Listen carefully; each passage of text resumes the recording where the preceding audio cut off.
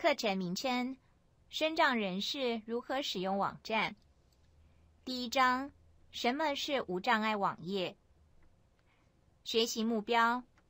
学习完本章节，您可以一、了解无障碍网页开发规范的缘起；二、描述身障人士在使用网站所遇到之障碍；三、认识我国法规对于资讯无障碍的相关规定。1之1无障碍网页开发规范缘起。近年来，随着网际网络应用日益发展，网络速度从 2G、3G 一直到现在的 4G 网络，而网络速度快，让食衣住行娱乐等各种资讯都能在网络上更快速地被分享与搜寻。智慧型手机与平板电脑的普及，让小孩到老人都能轻松上网。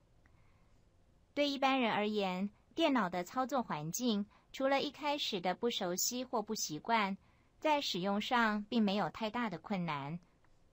但是对于身体机能障碍者来说，却是困难重重。因此，在科技不断演进的同时，政府也极力倡导资讯化社会，为弱势团体营造一个无障碍的网络环境。我国政府为推动无障碍网络空间，保障身心障碍者获取资讯的权利，于2003年援引全球资讯网协会 World Wide Web Consortium 简称 W3C 的资讯网可及性推动组织 Web Accessibility Initiative 简称 WAI 在1999年5月所发表的无障碍网页内容可及性规范 Web Content Accessibility Guidelines 1.0简称 WCAG 1.0， 并参考国内外无障碍网页相关资讯，于2003年订定无障碍网页开发规范。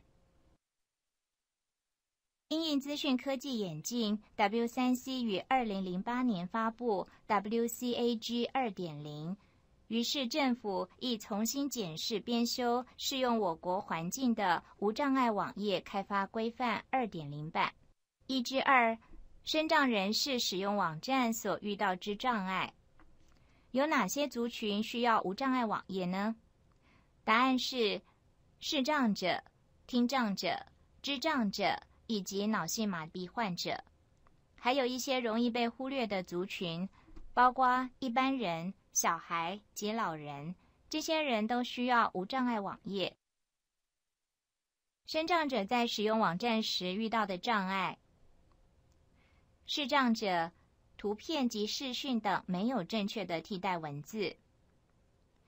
听障者，有音讯内容的网页，但没有对应的替代文字说明；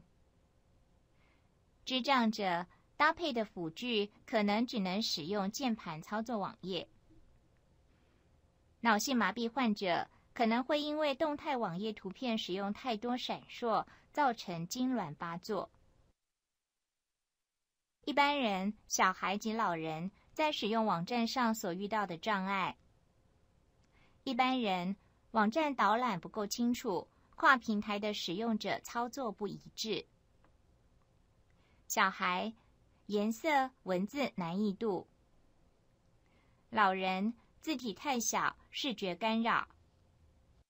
1之3我国法规对于资讯无障碍的相关规定。身心障碍者权益保障法于民国100年6月29日修订完成，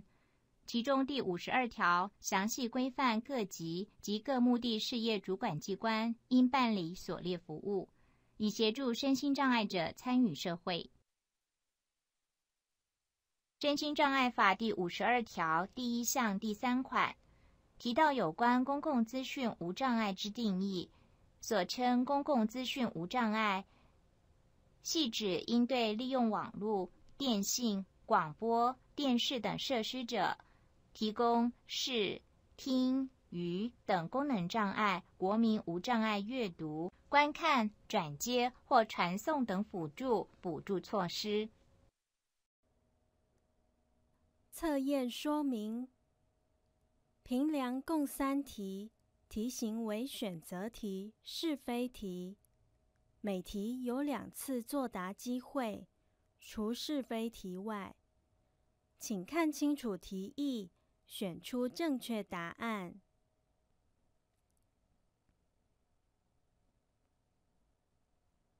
问题1：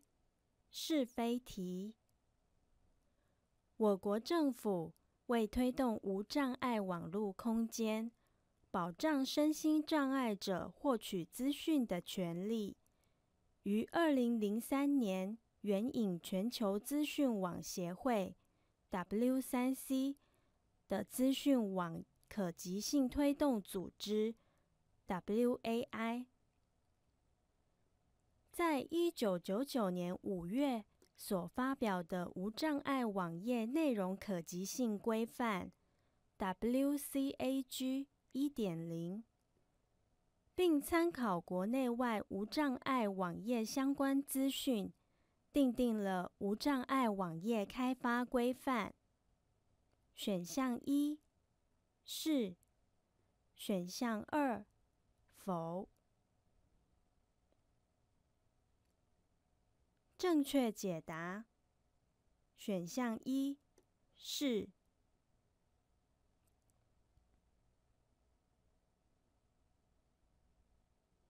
详解：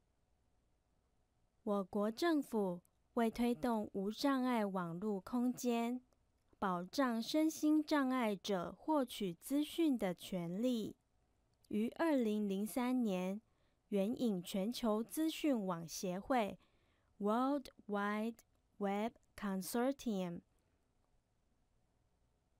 简称 W3C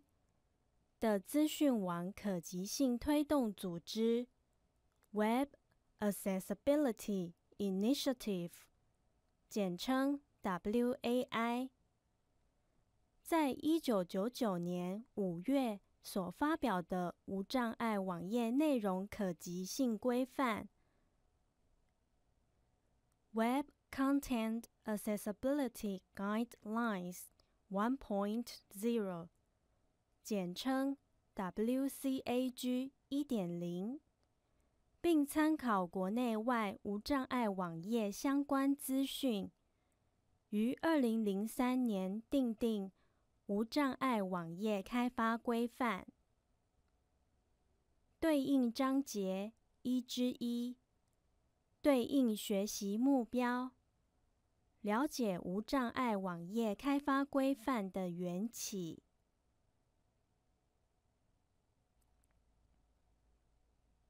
问题2，复选题：下列哪些属于身障者在使用网站时会遇到的障碍？选项1，视障者，图片及视讯等没有正确的替代文字。选项2，听障者，有音讯内容的网页，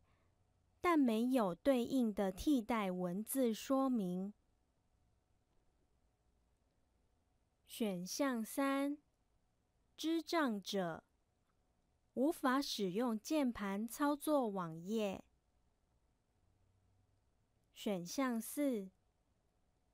脑性麻痹患者，只能使用滑鼠、键盘操作网页。正确解答：以上选项1到4皆是。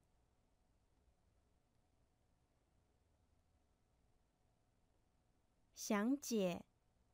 身障者在使用网站时遇到的障碍，包括视障者，图片及资讯等没有正确的替代文字；听障者，有音讯内容的网页，但没有对应的替代文字说明；智障者，无法使用键盘操作网页；脑性麻痹患者只能使用滑鼠、键盘操作网页。对应章节1之2，对应学习目标，描述身障人士在使用网站时所遇到之障碍。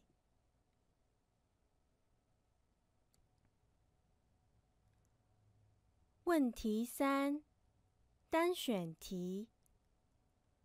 身心障碍者权益保障法第52条详细规范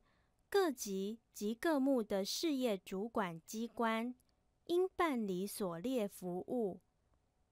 以协助身心障碍者参与社会。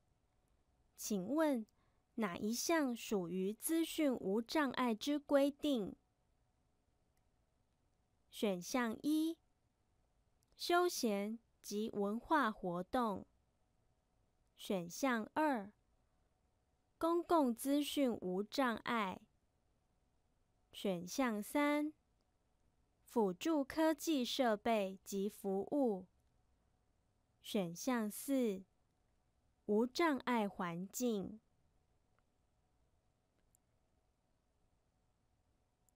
正确解答：选项2，公共资讯无障碍。详解：身心障碍者权益保障法于民国100年6月29日修订完成，其中第52条详细规范各级及各目的事业主管机关应办理所列服务，以协助身心障碍者参与社会，包括1、休闲及文化活动； 2、体育活动； 3、公共资讯无障碍； 4、公平之政治参与； 5、法律咨询及协助； 6、无障碍环境； 7、辅助科技设备及服务； 8、社会宣导及社会教育； 9、其他有关身心障碍者社会参与之服务。对应章节1之3，对应学习目标，认识我国法规对于资讯无障碍的相关规定。